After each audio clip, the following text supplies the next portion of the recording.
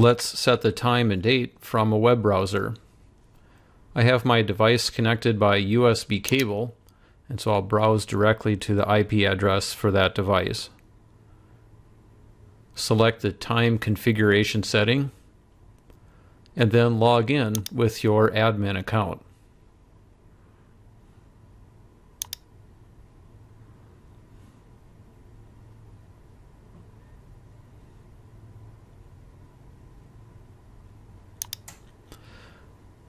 The date presently is July 7th, and the time is 3 p.m.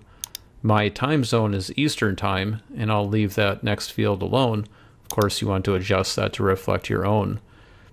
Click Save to cause that time to now become your new system time. I'd like to draw your attention to this field right here, System Start Time. This is the time that your system date and time always goes to when you power cycle your device. Restart the target to save the current time and date as this new system start time.